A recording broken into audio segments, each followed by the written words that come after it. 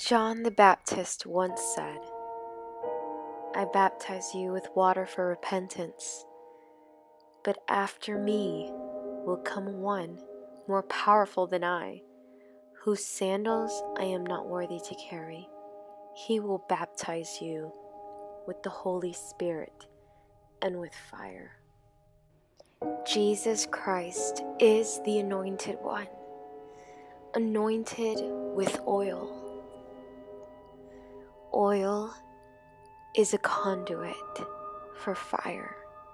It feeds fire, and the Holy Spirit is like the oil poured forth from the head dripping down to the toes, something that covers all surfaces, something that goes deep within, something that consumes totally.